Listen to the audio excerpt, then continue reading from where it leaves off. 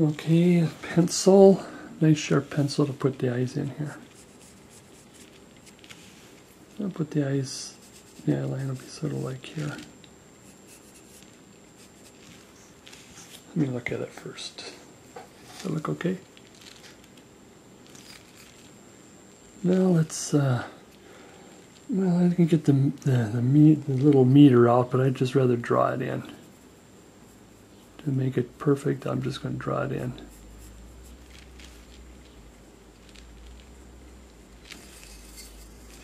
And that's one of the things that I learned recently, but I have not, well, you really don't learn if you don't do it, is when you put the eye in, you start with the left eye first.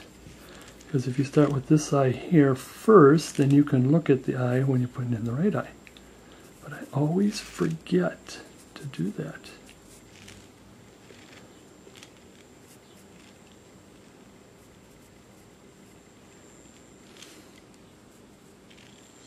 Okay, I am going to take my little detailing knife, give it a nice little rub.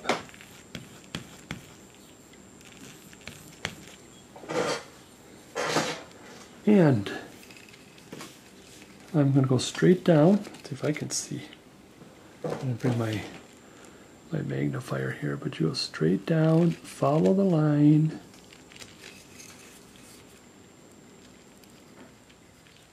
Straight down.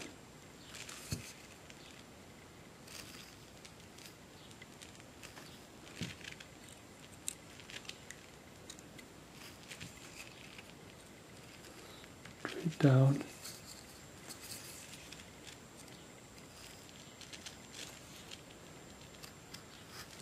Oops. I think I may have went off track.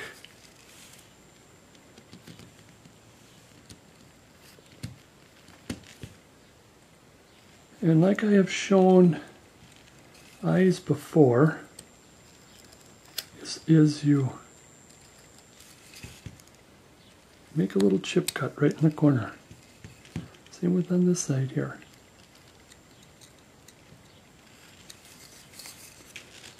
Little chip cut right in the corner. Same with on this side.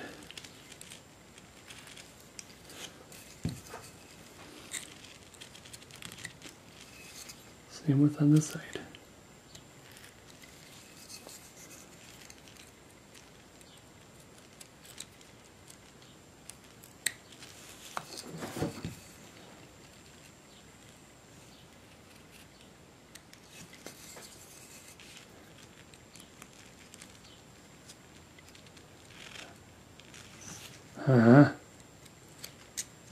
Keep getting off. And you just rounded that eye with the tip of your detailing knife.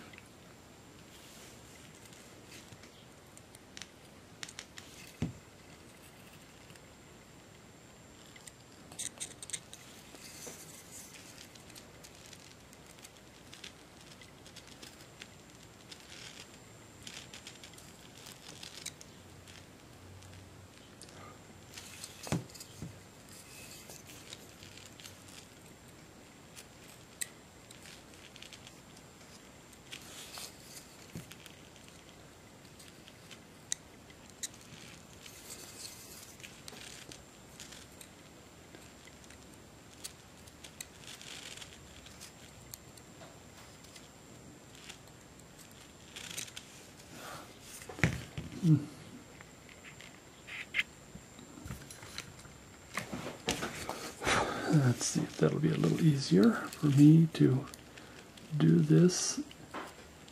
And now you gotta clean those corners out. And the thing is I am probably going to clean these out later because it's kind of hard to be on the camera.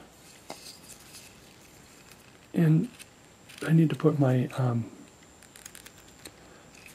magnifying viewer on.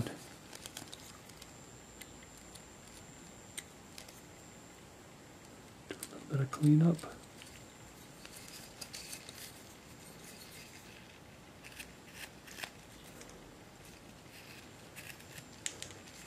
And then I want to create just kind of a, if you want to, you don't have to do this, almost like sort of like a little eyebrow bone.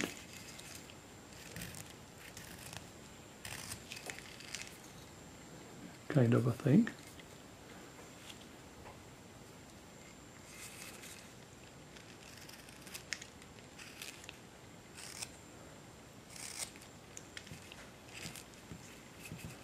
If you want.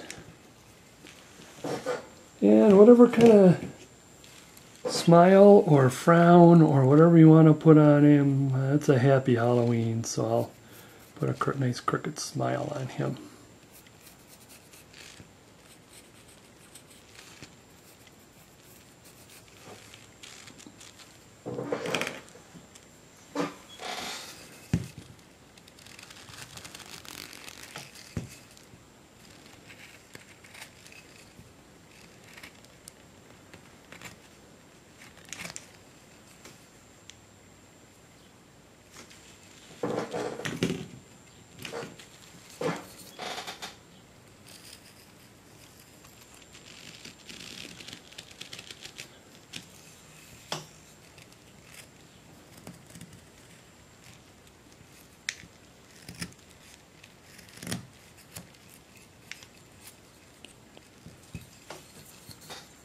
You want to kind of create sort of an overbite,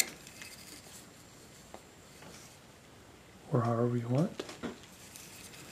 And then I still want to get a little extra mouth opening.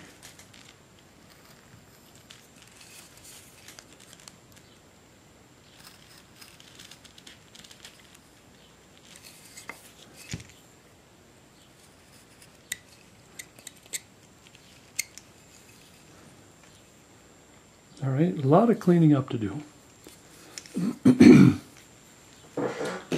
Take this knife down. Depends on how much you want this little sway to go. You know, just have a little bit of a sway.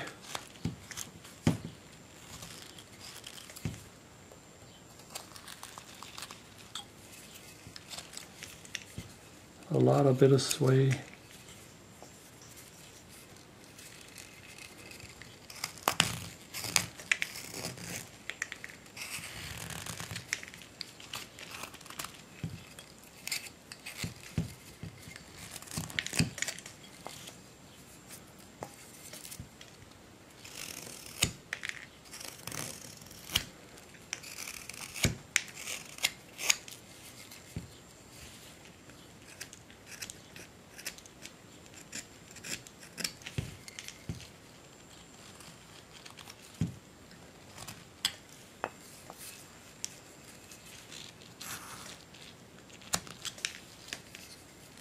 I think it might be a little too much. Take a little bit of it off and put it to a point. That's a little better.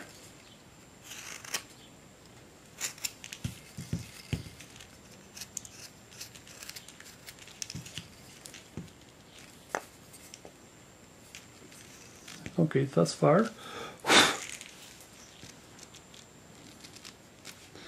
Now I want to kind of create, I want to get this a shoulder in at the same time, kind of create sort of a neck. So it's a kind of a separation between the head and the body kind of a thing.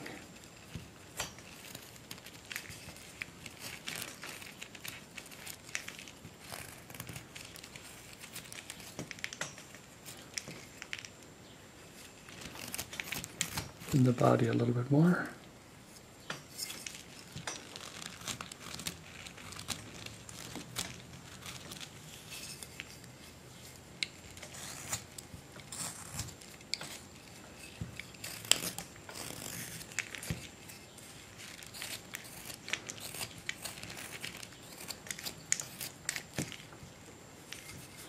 Rounding the shoulder of the left arm a little bit.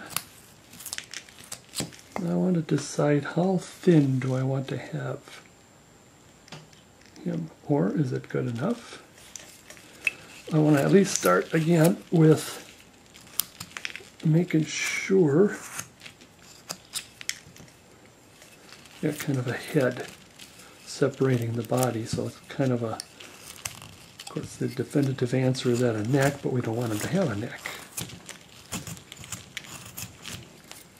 It's going to be one of those no neck kind of guys.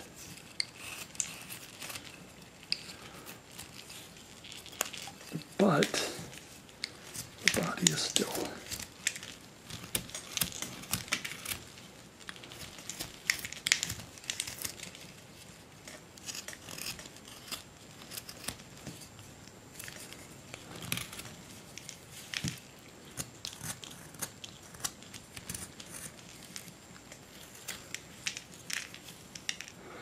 a little thinner. It depends on how thin you want them.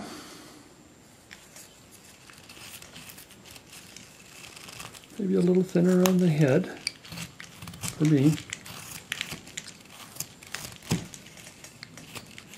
A little thinner in the back too.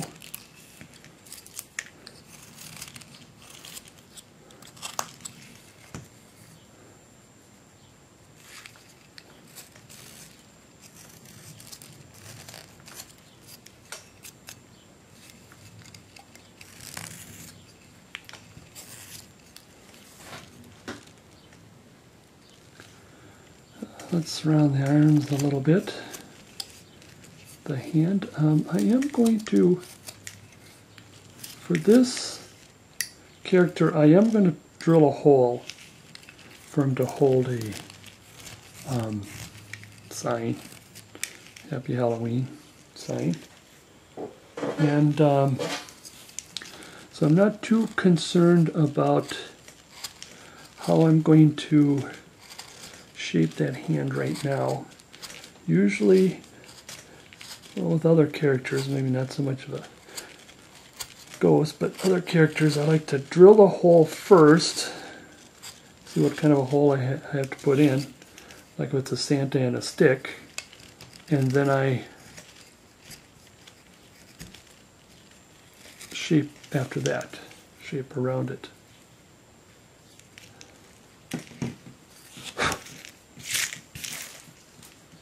Let the chips fall where they may.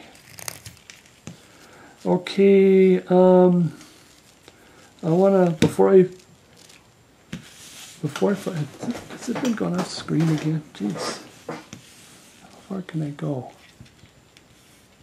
My thumb. Jeez. How far can I? It's either too far down or too far up. Yeah, it's a little better. I'm going to shape the top of the jack-o'-lantern a little bit more before I shape the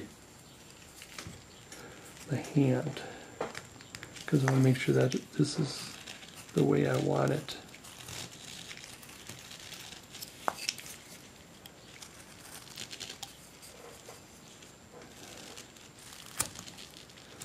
I mean, it's okay for not to be a perfect circle, but I want to make it as perfect as possible. So if it's off by a little bit, then it's okay.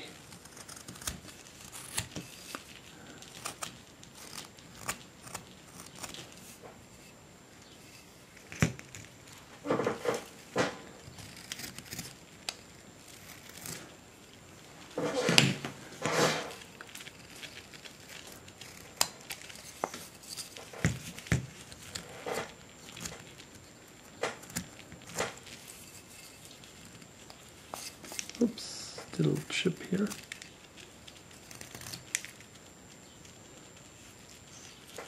Okay.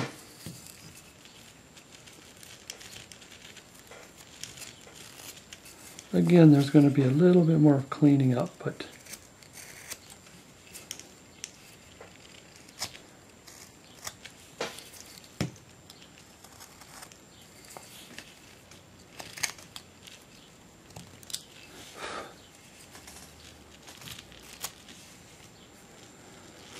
okay, it's still a little, let's say, pointy.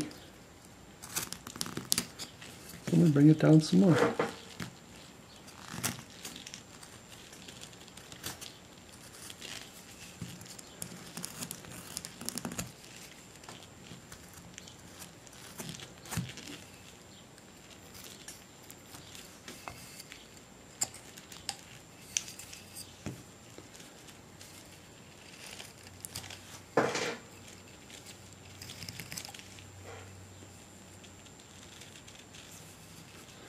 Well, I suppose it's going to be as good as I want it. Okay, I want to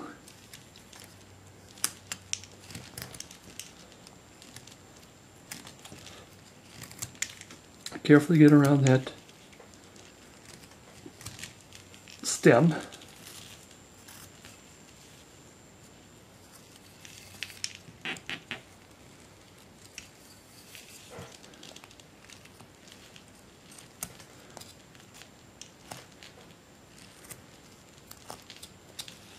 So you can kind of have like fingers there around the stem.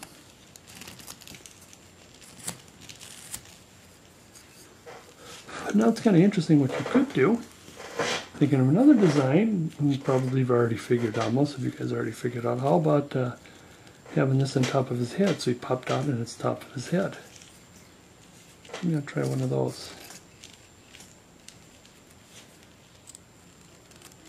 Again, I need to do a little more cleaning up with my spectacles. Okay, this one here, I just want to take the saw marks off. Again, I'm not going to do anything to the hand.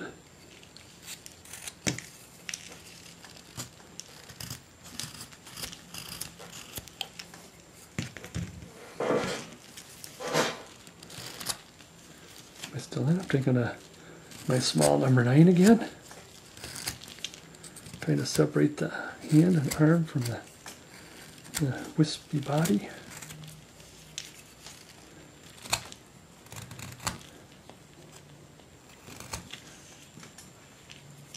While I have it in my hand here, I might as well clean this up a bit.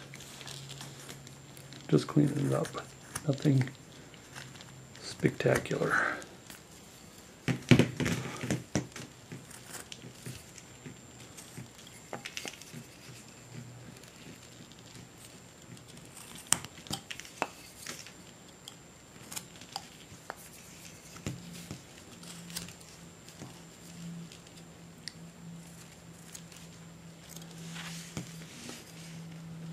Okay, again, cleaning.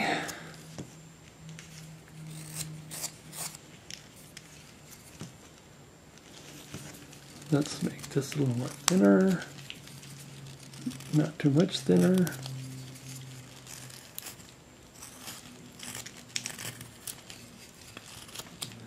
We'll make it much thinner later. I still want to get some of that back out of there. There we go. That's starting to look better. Here we are so far. Like the hands, you already saw the head. I should do a little bit of close-up. Can I do with this camera, do a close-up? Go over a little bit on this side because of so much shadow.